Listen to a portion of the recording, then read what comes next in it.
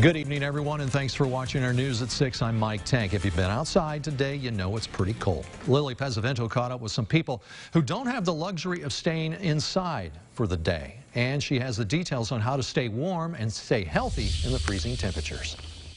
Team members at Crew Car Wash have a system for staying warm and staying safe in the cold. Rotating and keeping people out of the cold and having multiple people ready to service advise to a lot of the customers that come through. So basically rotating, layering up, hot chocolate, things like that we provide to keep the employees warm. Manager Brody McAllister says employees aren't allowed to be out any longer than 15 minutes.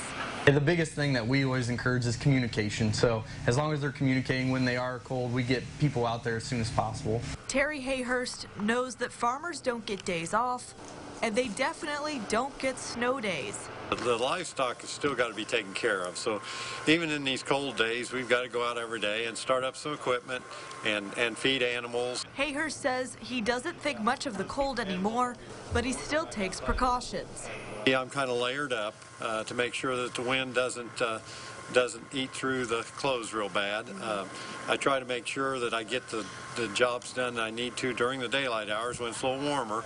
Dr. Anita Tusi with Union Hospital says frostbite falls into two categories, minor and extreme.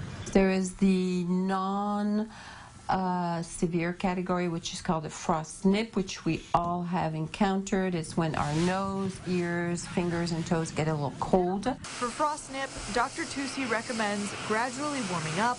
Frostbite requires a different approach as it could lead to cell death if left untreated. The way also to treat frostbite, advanced frostbite, is to put the hands or the feet or the parts that are affected into warm water. In Terre Haute with local news that matters, Lily Pezzavento, WTWO. Of course, people can avoid frostbite and other cold weather-related ailments by bundling up, monitoring their time outside, and being sure not to overexert when working in the cold.